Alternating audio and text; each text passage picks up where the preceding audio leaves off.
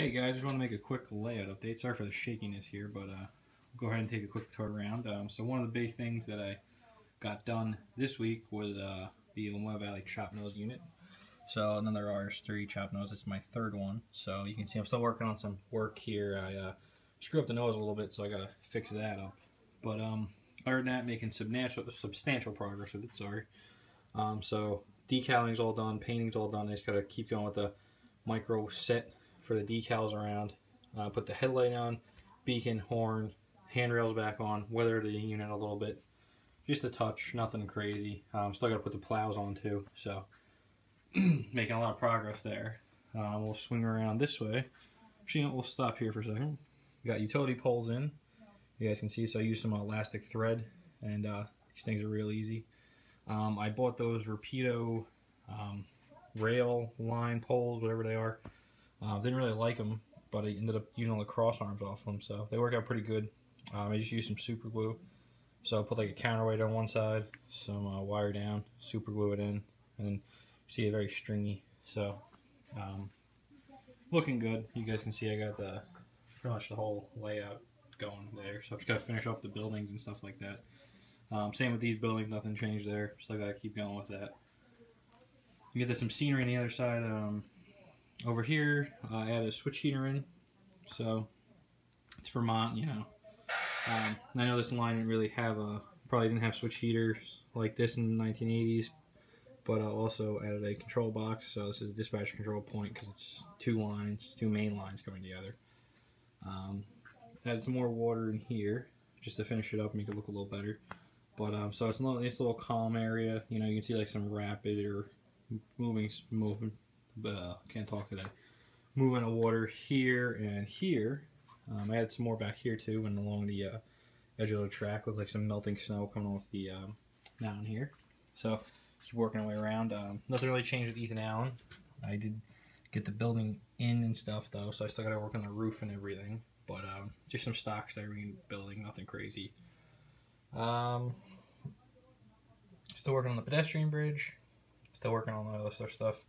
And then another control point here for the main line and siding.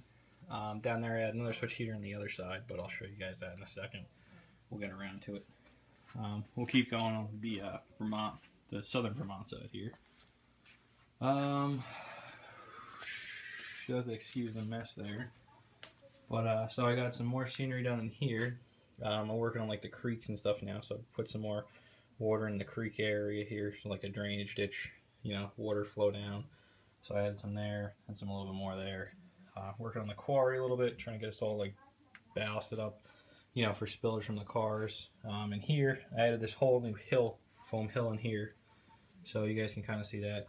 Kind of made the road look like it disappears, tried to at least. Doesn't really look great, but you get the sense that like, you know, it might go off somewhere else or something like that. But it made a little divider, so it just separates the scene so you don't see the 2 sides of track.